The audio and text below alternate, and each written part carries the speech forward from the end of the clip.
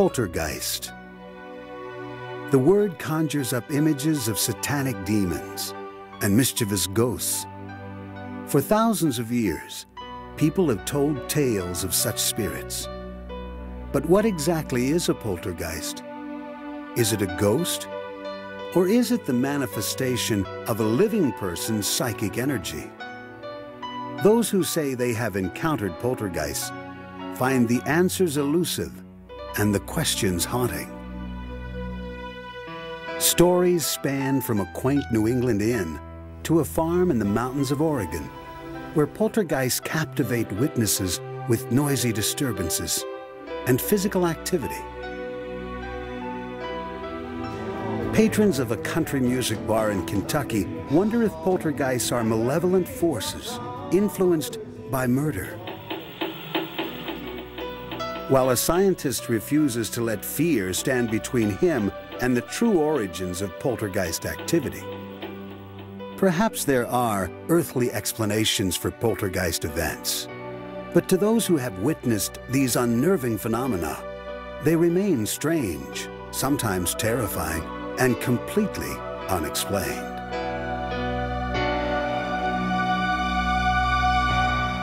Johnstone's Inn lies in the countryside village of Ashland, Massachusetts, 30 miles southwest of Boston.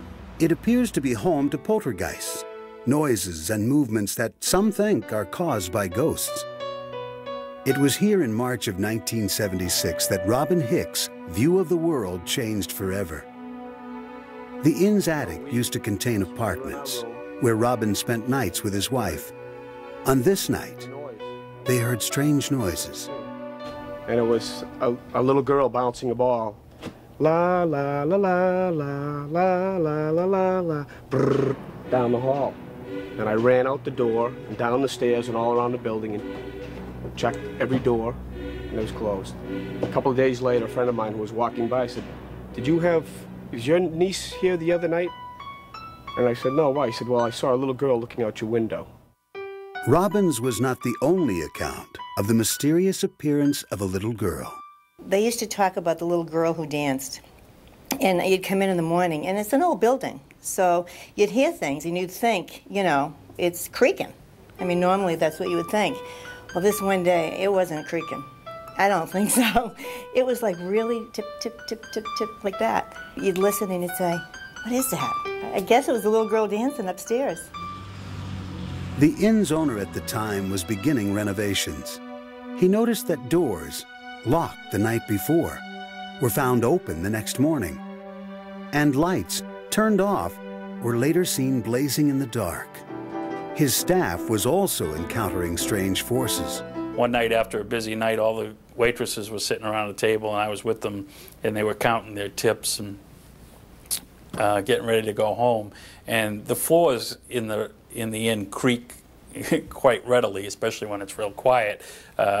You can hear it, and so when someone walks by you, you can hear the creak, and you get a little breeze that goes by. And we had that experience, but there was no one else in the restaurant but us, and they quickly gathered up their money and left that night.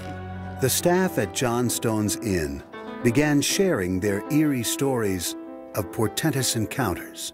My car was parked over there where that truck is parked. And I walked this way, and I glanced back up at the building just to see if there was anybody around. And I looked up at the window on the left-hand side, and I saw that greenish-white ball of light. And I went over to my car, and then drove up here, got out and glanced back up at the window, saw the light again, and then the light disappeared, and the room was dark. Some staff members claim to have had startling physical encounters with the spirit. Kitchen workers were relaxing one night when an unseen force startled them by levitating a pack of cigarettes and propelling it across the table. Similar stories of playful poltergeists began to flourish. Stories of lively forces mischievously pushing waitstaff in the basement. Of the sounds of footsteps. Of extinguished candles inexplicably relighting. And of the incessant strange apparitions. We would always close off this one particular room at one point in the night, and in that room I saw something go by the window, and it wasn't blurry or fuzzy or sheer as you would imagine a ghost to be. So I flung open the door and I said to what I thought would be a human, "Hey, what are you still doing in?" And before I could finish my sentence, I noticed there was nobody in there, and unfortunately I spun on my heel and got out of the room rather than enter it, because I know it's a friendly ghost. Not everyone would assume that the ghosts here were friendly. The inn's history, well known in the area, is steeped in murder and deception. Captain John Stone built the inn in 1832. His patrons were young railway workers with little else to do except drink and gamble. This often led to violence, and legend has it that Stone himself killed the traveling salesman during a card game and buried his body in the basement. Stone and the salesman are said to be two of the spirits who have haunted the inn ever since. The inn has seen its share of tragedies, including the deaths of two people who were killed on the nearby railroad tracks. One, a former manager, and the other, a little girl, both of whom are said to be haunting the inn. You know, instead of just calling them ghosts, I feel like I understand them a little bit more. And I also understand that they're very dangerous. We used to take them very lightly because we didn't understand what they were before. And we had a lot of fun with them. But now I think of them in a more serious nature, and that they really shouldn't be fooled with. They're very powerful and very dangerous things. Spiritualist Raphael Bibbo, intimately familiar with the inn's history and structure, feels that the sheer number of reports of poltergeists at the inn are enough evidence to conclude that paranormal activity is present. And with so many people who have had these experiences, one cannot say that 75% of the public is paranoid or has got some problems with them, because there are a lot of credible people who have experienced, felt, seen, touched, and so you have to go on that basis that something must exist, something has to exist. Unlike the apparitions associated with hauntings, poltergeists are phenomena involving real-life physical activity. Is the building itself a source of these activities? The inn, the thing that first caught me right off was that it's only about 50 or 100 feet away from the railroad tracks, and that's going to cause some pretty serious shaking of that building. Could the force of a passing train last long after the train has left, resulting in residual vibrations in the building? Could these have a significant impact on old walls and floors, resulting in unexpected sounds and movements? When there is movement between a beam and a post, for example, it will make a noise. Also, as it expands and contracts, the boards sitting on top of the beams will creak, they'll make noises, there'll be noises like clunks and bangs and things like that that can easily be translated as footsteps. Local historians point out that there is nothing in their records indicating any kind of paranormal reports at the inn since it was built. Well, as you learn in stuff like this, there's so much hearsay. As far as the paranormal stuff, no, there are no written records in town of anything unusual, except possibly we look research where a young girl was killed by the train. That might be attributed to the ghosts they talk about. Most of the people who visit or work at the inn are aware of its history of alleged hauntings and poltergeists. Are they simply misinterpreting a natural occurrence as a paranormal experience? When you do a magic trick, there is the way the trick goes in real life, and then there is the way that the people remember it. So when they remember something, it's much better than it ever was when it was performed. And it's the same type of thing, I believe, with sightings and paranormal activity like that. If you're in a receptive state of mind already to begin with, you will believe it. You will look for things and make connections that may or may not be there. Whether the poltergeists are real or not, one thing is certain. As long as the walls of John Stone's inn stand, the stories will never die. Many experts on paranormal events agree that children and adolescents can be magnets for poltergeist activity. Are children lightning rods for the paranormal? Frank and Jackie Walker raised their daughters Tara and Devin in a farmhouse in the Oregon mountains. The Walkers' home, nestled in Kings Valley, lies on property once owned by its namesake, Isaac King, who was found shot to death in his barn in 1866. And there are 3 stories. One, the newspaper announced that he'd shot himself. But then another one said, well, no, it was an accident. And then the third one is that he was murdered by members of his family. No one knows. No one will ever know. Well-known local legend has it that King's ghost haunts the property on which the Walkers now live. As soon as they moved in, Tara and Devin immediately felt they were not alone in their new home. They sensed something immediately when we moved in. I remember Tara and Devin, Tara first, telling me that she heard things. She heard footsteps. And I just said, well, it's an older house. We had a new home before, and this is an older home, and there are noises that are unexplainable sometimes in older homes. But she said, Mom, I think there's somebody here because I hear footsteps. Devin, 7 years old at the time, told her parents that she also sensed an unknown presence. I just felt like someone was always watching me, and like I just noticed that doors were shutting, no one was there, things were creaking in the hall. It was just kind of spooky, and then all these other things started happening, and I just felt that there was something there. Her older sister, Tara, observed several strange events that led her to believe she and her family were surrounded by spirits. And I guess the reason I believe in ghosts is because we moved here is because of all the strange happenings that have occurred. Doors slamming when no one's there, voices in the hallway when no one's there, footsteps when no one's there, stuff like that. Frank and Jackie dismissed these tales, concluding their daughters were anxious about their new surroundings. Then, one night, the parents experienced something unusual.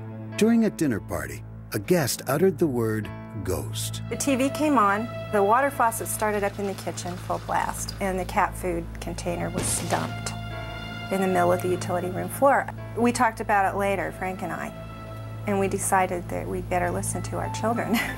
The disruption seemed to be the work of an intelligent force with its own agenda. I remember my mom, she was getting mad at us because we were fighting over something. I can't remember what it was. We were fighting over the TV control or something. My mom said, go to your room, and when I went there, the door was locked to my room. The hinges were inside the door. There's no way anybody else locked it. My dad wasn't home. The mischievous actions of the poltergeist seemed to reveal a prankish sense of humor. One day, Frank discovered that a critical document he needed for work was missing. The Walkers searched the home and office frantically until it turned up in a very unlikely spot. It was stacked underneath 2 other boxes, and lo and behold, the report was on the top of that box. And none of us had taken it over there. The girls have their own separate drawing area. There's no way they could have lifted the heavier boxes and inserted it. I had some angry words at that point. I asked the spirit to please leave us alone and stop hiding things. I actually just came out and said, whatever you are, please stop it. Frank's outburst appears to have transformed the poltergeist activity from mischievous to helpful. Suddenly, it was opening the gate at the farm's entrance for approaching cars and unlatching deadbolt locks on doors for Frank when he had forgotten his keys. And he asked my mom and my sister and me if we had opened it, and we said no. So we hope it's the ghost who answered it. We think it is. Still curious, Frank and Jackie called on ghost hunters Dave Esther and Sharon Gill. Dave and Sharon use an array of devices to collect evidence of the existence of ghosts. I believe in ghosts because I've seen them, I've heard them. They're real. You can measure, you can use physical instruments, scientific tests that can determine the mass, there's energy, presence. Supernatural is not natural occurring. You can document it, measure it. Everybody thinks you need special equipment to do this, and that's absolutely not true. You can even use Polaroid. I got a couple that had different sort of swirls. Miss Jackie has gotten several like that as well. But that one particular day, behind her daughter, standing in the office, there was a misty. It almost looked like it distorted the center of the picture. Dave and Sharon felt that the combination of photographic evidence, thermal readings, and the first-hand accounts were proof that a spirit was present.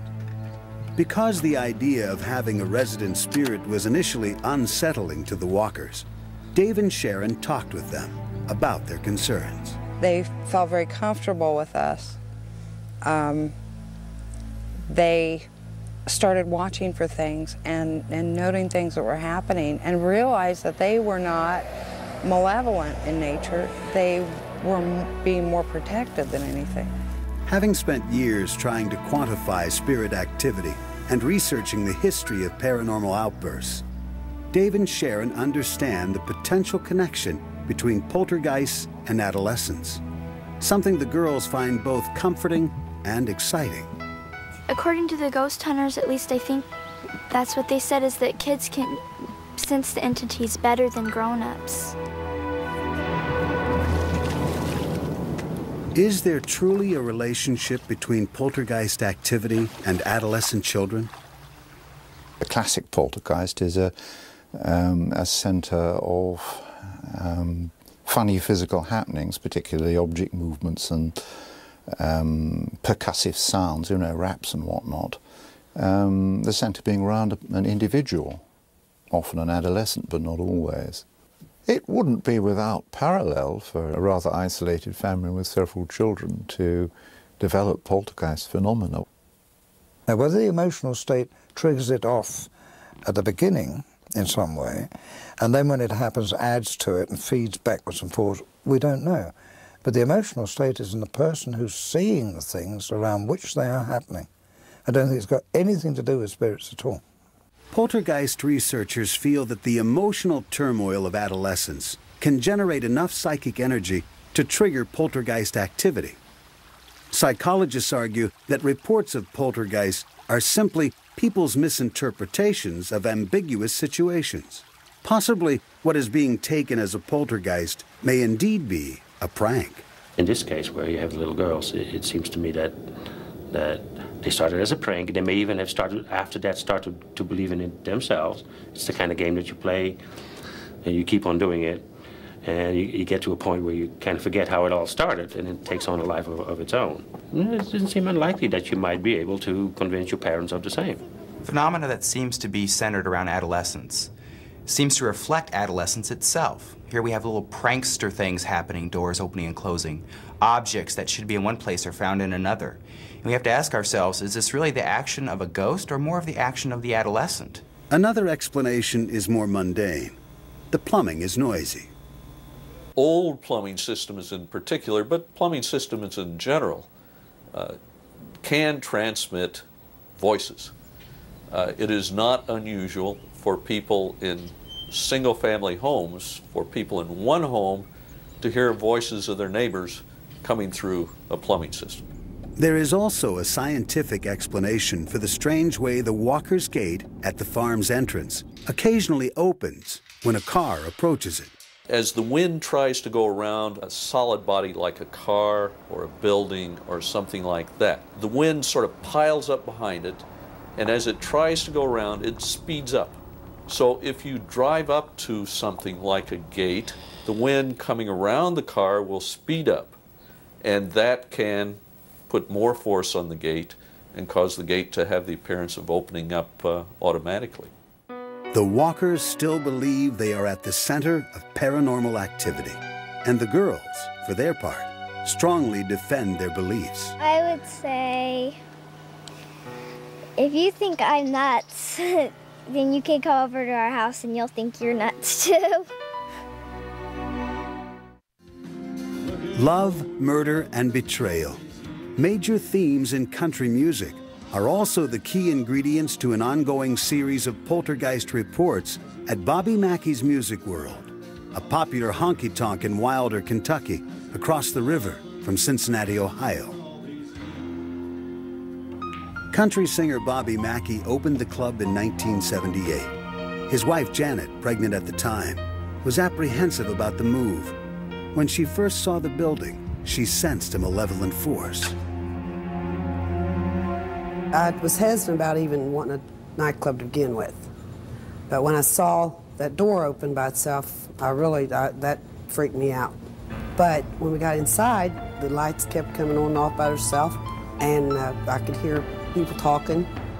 Shortly after the Mackeys began renovation of the club, Janet claims she was physically attacked by a ladder. And here comes this ladder. It was like somebody walking right toward me. And then when it got almost right directly toward me, in front of me, it started falling toward me. And then when it did, Carl grabbed me and jerked me out from under it, and it fell. And if I hadn't stopped and done what I'd done, got her out of the way, that ladder had marched up and actually tipped over by itself. I could not find an explanation for that. I know there was something evil here. In the 1930s, a woman named Johanna committed suicide here after the murder of her lover, a singer named Robert Randall. Local folklore held that she haunted the building, searching for her slain lover.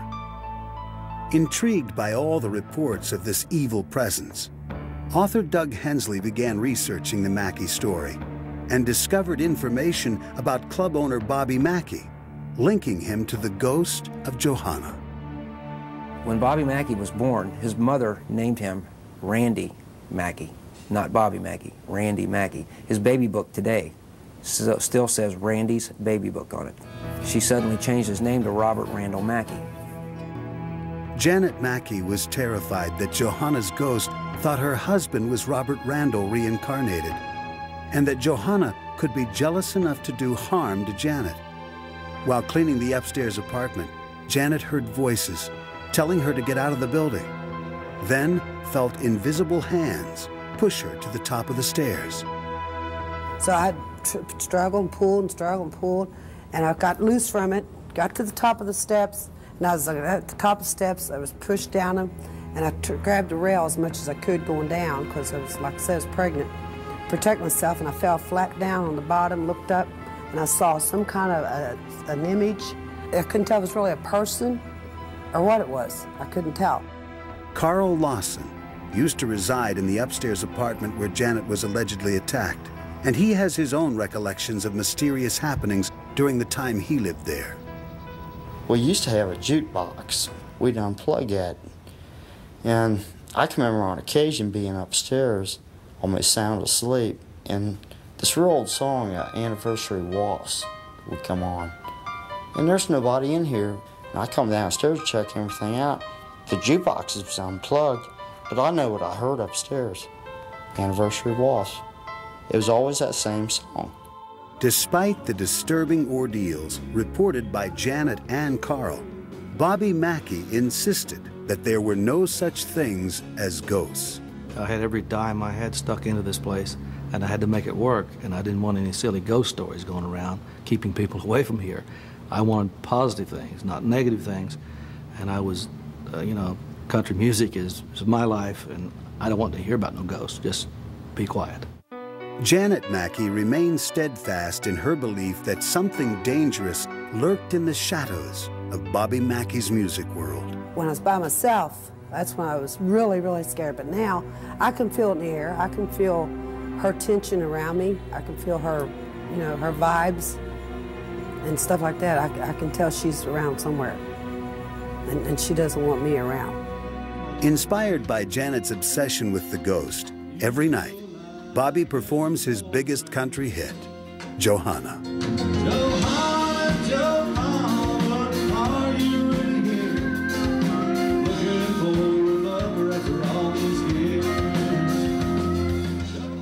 Johanna is not the only ghost said to be haunting the club. One of northern Kentucky's most notorious murders took place near the site. In 1896, two men, Alonzo Walling and Scott Jackson, killed Scott's pregnant girlfriend, Pearl Bryan.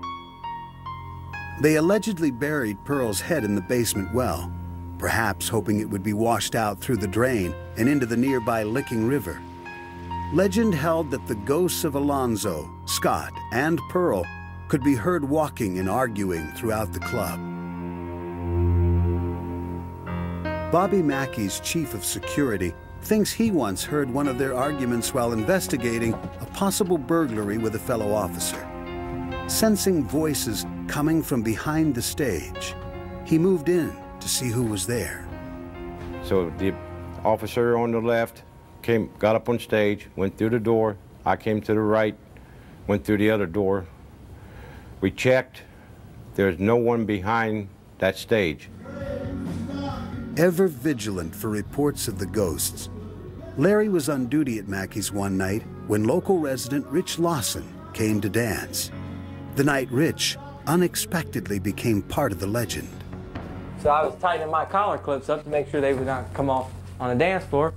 And I was just humming and singing. I was just real hyper and real primed and ready to dance. And a garbage can right beside the wash basin was sitting there, and it took violently off and slammed right up against the partition wall of the commode. And I turned around real violently, you know, wondering who's gaming with me or what's going to happen. What Rich saw shocked him. There before him stood the image of a man dressed in clothes from the turn of the century, complete with handlebar mustache. He never hit me, never punched me or nothing. But the bathroom was so hot, I was just trying to gasp for breath, and I was trying to get out of this bathroom, and I made it to the hallway in the bathroom. And I just got so weak, and I went completely unconscious. Larry Hornsby heard the commotion and found Rich's near lifeless form on the floor. When Rich awoke, he was terrified. He said he seen a figure and of a man wearing a big trench coat, like back in the old days, a mustache. When shown photos of Alonzo Walling, Rich recognized him as the man he had just seen. Even more frightening, he recognized the face of someone else in a photo of Alonzo and Scott's hanging. On the gallows in 1897, there's a judge and a preacher. I take my hat off, I resemble that preacher standing on the gallows holding the Bible. Though Rich continued to be haunted by his experience, and he is aware of some kind of danger at Bobby Mackey's, he refuses to back down. I got this feeling that the evil here wants me away. I'm intruding on them or something like that, and they're trying to push me away. I'm not going to leave, because I love country music, and Bobby Mackey's a great country music singer, and I'm a danceaholic. I love to dance. While Rich thought he was a target of malicious intent, Larry Hornsby felt it was his destiny to help save Rich and the others at Bobby Mackey's from Alonzo's angry ghost. So what I'm thinking, what my theory is, he wants me out of here. He'll do anything possible to get me out of here. But, like I said, he was evil, I'm good, and we're battling each other. Janet Mackey, however, was certain that strange occurrences at Bobby Mackey's music world targeted her and her alone. I think it's a personal thing. I really do. Nothing's ever happened to Bobby. Nothing's ever happened to my children. It's just me. As far as family, you know. Other people, yeah. But I'm talking family. Nothing's happened to my girls. Nothing's happened to him. It's just happened to me. So therefore, I feel that they're just after me. The regulars at Bobby Mackey's all felt that they were part of a struggle between good and evil, and they turned to a psychic to confront the evil poltergeists.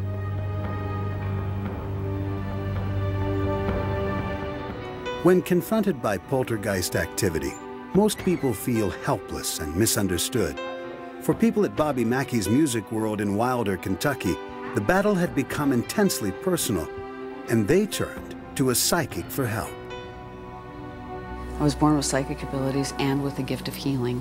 I have clairvoyance, which means that I can see visions or images, and I can hear spirit talking to me, which is clairaudience.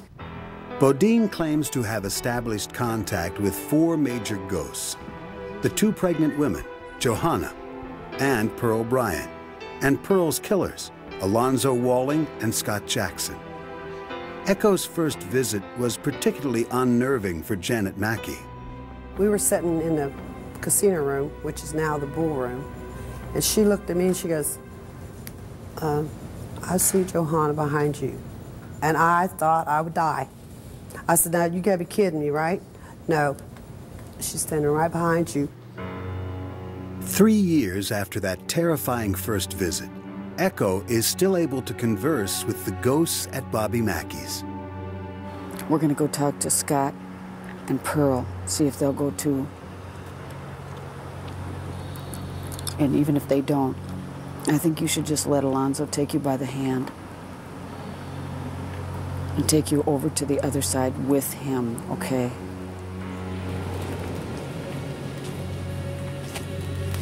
Standing right over there. Pearl, listen to me. Listen to me. Nope, she won't.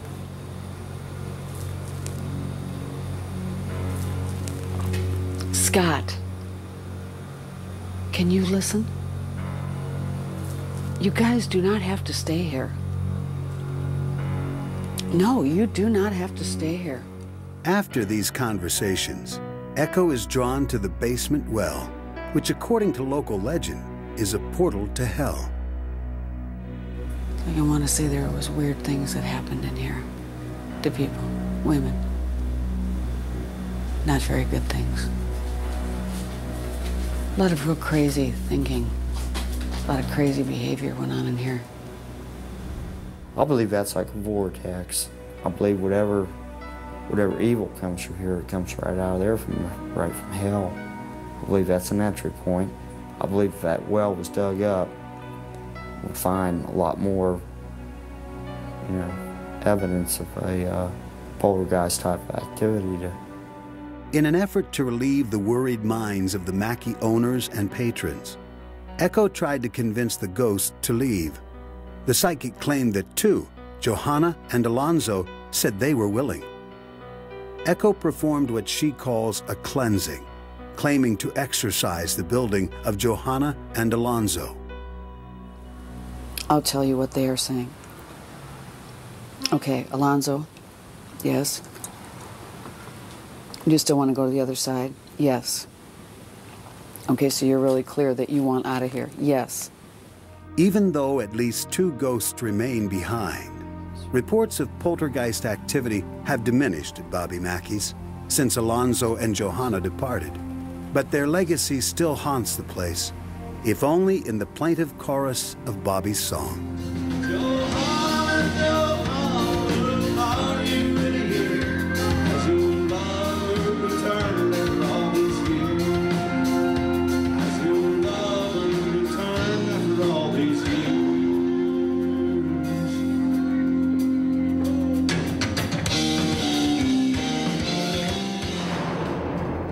What do the people who report poltergeists at Bobby Mackey's have in common? It sounds as if there were 3 different personalities reacting to the same stimuli. They each had a different agenda, but they were all in a mental state to attract poltergeist activity. Most people do not realize how powerful their emotions are. And our emotions create energy fields around us all the time. I think that what is called poltergeist activity is, most of the time, spirits interacting with people on the earth. Psychologists note that people's emotions and perspectives can produce delusions, not demons. You have to look at the background of the people having these experiences. A security guard that has that responsibility is going to feel a personal obligation to rid a ghost or a poltergeist from the premises. It's his job. He's a security officer. It's not just the ghost is after anyone, but I have a link. I have a special relationship with this ghost. And that just makes you look for more evidence of the same. It's almost acting like a delusion. Throughout this case, you have this notion that everyone is involved in this in an important way. So in a sense, it's a story about people asserting their self-importance. Keep seeing them. Even Echo Bodine acknowledges that poltergeist activity can be psychologically motivated. People need some attention, yeah. Oh yes, you can go into a home and people will say, oh, the ghost is doing this to me and this to me and this to me. And you walk around the house and there's absolutely no ghost there at all. But it's maybe her only way to get her husband's attention, or the child's only way to get attention from their parents. So what we do is we just say there is no ghost here.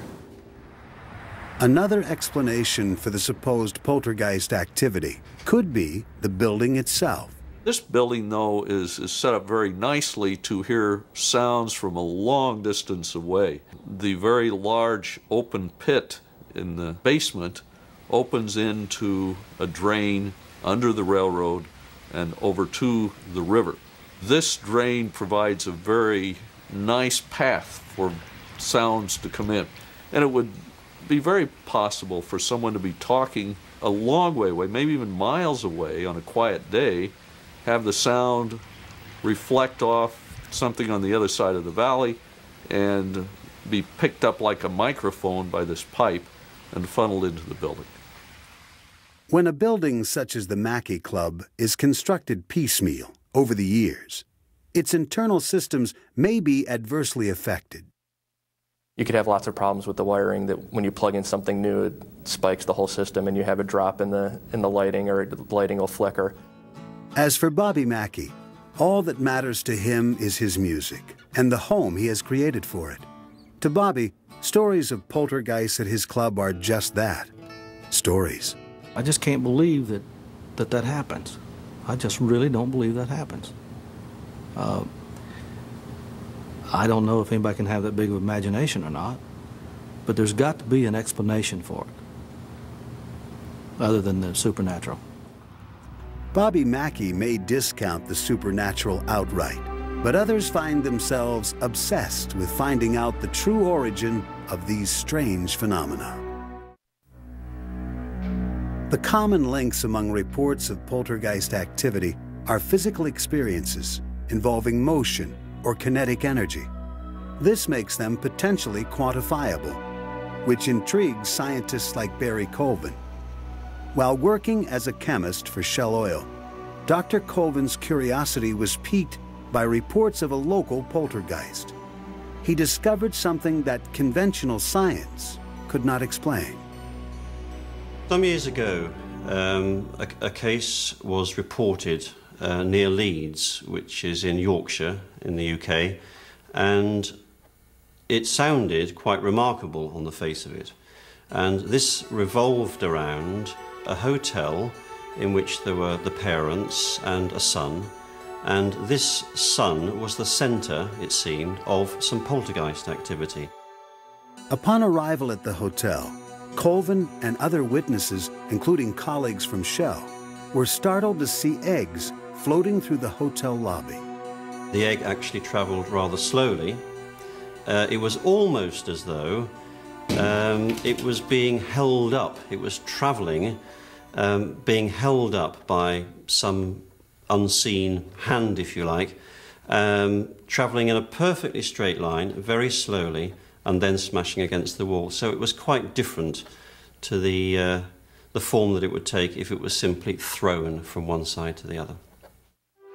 Colvin began exploring other reported poltergeist incidents. In a Yorkshire home, Colvin encountered strange rapping noises, which appeared to be efforts to communicate by a spirit called Eric. And it tapped out the messages by tapping the relevant number of letters through the alphabet. So, for example, if it wanted to tap the letter M, it would be 13 taps, and so on. Well, essentially what it tapped out was its name, first of all, which in itself is interesting, because that then brings up the whole hypothesis of a spirit involved in these tapping sounds. It also tapped out the message that it was killed on this spot and that its body was still buried beneath the house. Though denied a permit to dig for the body, Dr. Colvin was nevertheless convinced there was a poltergeist, because Eric's rappings were strongly linked to the presence of one specific living person. We never, I think it's fair to say, we never had any activity at all from Eric when the girl was not present. Either Eric was a person and he is using the focus of this young girl to make himself known, is one interpretation. The other interpretation would be that since the force is objective, and one cannot argue with that here we have a force which may be generated in the mind of possibly the girl, the mother, the two of them together, and simply they are generating a story of Eric for some unknown psychological reason. Colvin has just begun to scratch the surface, but to him, science must clearly broaden its boundaries to describe physical forces that are now beyond its understanding. Psychologists Alan Gould and Tony Cornell agree that the witnesses, or as they call them, agents, have a strong role in the type of interaction with the poltergeists. There have been one or two poltergeists in which there have been communicative rappings, and the raps have spelled out all sorts of messages as from mysterious entities. And they've actually made the same spelling mistakes that the person around whom the thing's centre makes. So clearly the intelligence was the intelligence of the poltergeist agent. The complexity of the Eric case drew Dr. Colvin away from his work as a chemist at Shell to his new line of work, poltergeist research. There's an awful lot that can be done in terms of instrumentation. I am myself getting very involved in modern, very up-to-date equipment, which I believe may well lead us down the path to scientifically explaining what is going on. And I know that others working in other parts of the world are looking down this road of sophisticated instrumentation to determine something about the poltergeist force. Dr. Colvin founded the Poltergeist Research Institute, a group of international scientists whom he hand-picked to investigate poltergeist activity. Never mind, I can come over straight away. All right, I'm on my way. Thanks. But being realistic, things generally occur one day and they could be gone in a week's time. And what we do generally these days is that in such a case, I have an aircraft and we simply, if we think it's worthwhile, we either get a local person to investigate and report back to us as soon as possible, or if it looks promising enough, we simply step into the plane and we go. And within generally an hour or 2 hours, we're there on the spot. Using a combination of scientific instrumentation, research, and a fine-tuned instinct, Dr. Colvin and the members of the Poltergeist Research Institute hope that one day poltergeist forces will be as familiar to scientists as the wind, physics, even electricity. As some scientists keep looking for explanations for poltergeist activity, there remains a chasm between those who will only believe in empirical evidence and those like Raphael Bibbo, who believe there is more to our world than science can tell us. Spirits exist as well as we exist. It's interdimensional. They're here with us. And the only way you're going to deal with it is just like if I'm talking to you, you talk to them. And yeah, you're going to have pranksters. You're going to have people that can harm you. They can harm from that side as well as you can harm me. So it's just like a human being, except they don't have a physical body. And how can you account for fax machines or radio or television? You can have 4 or 5 televisions or radios in the same room and everything is coming in on a different channel. And they're all pure, okay? How can you explain that and think that the mind is any less capable of these miracles? Others acknowledge that while we may never know the source of poltergeist energy, we should at least acknowledge its presence and try to understand its power. For years and years and years, investigators have heard these things happen. They know that certain people have to be present for these things to happen. They happen around a particular person or a group of people. But I think we've got to concentrate on the person around which these things happen if we're going to get the answer. If we're going to get the answer. So far, we've got nothing. In the end, the way we perceive poltergeists will ultimately be determined by how we use our own minds to perceive ourselves and our environment. The most powerful tool in misdirection is the spectator's mind, because if the correct suggestions are given, their mind will take those suggestions and believe anything that is related to them. Paranormal experiences, including poltergeists, are a normal part of the human condition. They reflect who we are, they reflect our wishes, Sometimes those wishes aren't always positive. They don't reflect our beliefs, which aren't always positive. They reflect our relationships with other people. When we are all said and done, poltergeists are genuine experiences, but they're a psychological phenomena rather than a parapsychological one. Is it possible that we do not yet understand the capabilities of our own untapped energies? As psychics and scientists alike grapple with the mystery of poltergeists, the real answers may lie hidden in the recesses of the minds of those who have met them, and there they will remain, unexplained.